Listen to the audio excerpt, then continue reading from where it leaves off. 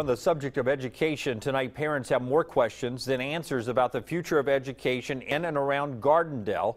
We've told you a judge ruled Gardendale can form its own school district as long as leaders meet some requirements. CBS 42 News reporter Michael Clark live in Gardendale, where board members held a special meeting tonight. And Michael, it was a quick meeting, at least for the viewing public, huh?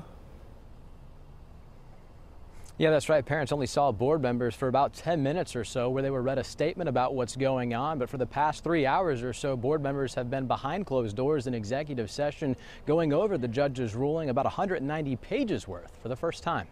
The possibility of a new school district in Gardendale. Frustrated, worried, because I don't know what the future holds as far as the education for my children. Brings mixed emotions for parents. Rather local people that deal with our kids have more to do with this than somebody sitting in an office downtown. In a federal judge's ruling, the Gardendale board can only operate Gardendale and Snow Rogers Elementary for now. If the board is successful and can comply with other orders in the ruling, it could fully separate from Jefferson County schools within 3 years. We've been wanting a pathway now for 3 years, and through the federal court we've received that. So I would say that we're pleased with the outcome.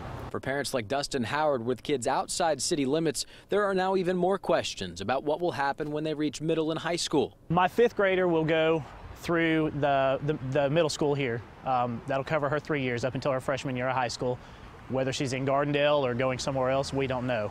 Superintendent Patrick Martin says leaders are working to come up with solutions, appealing the ruling and discussing the costs of paying the county for Gardendale High School, all topics up for debate in the executive session, even though officials say no decisions will be made tonight. This really is the first opportunity for Gardendale to sit down collectively and look over the document together. Now, also a part of the judge's ruling, an African-American resident must be appointed to the local school board within 60 days. That's something else board members said they'll be discussing in the near future. Reporting live in Gardendale tonight, Michael Clark, CBS 42 News, local coverage you can count on.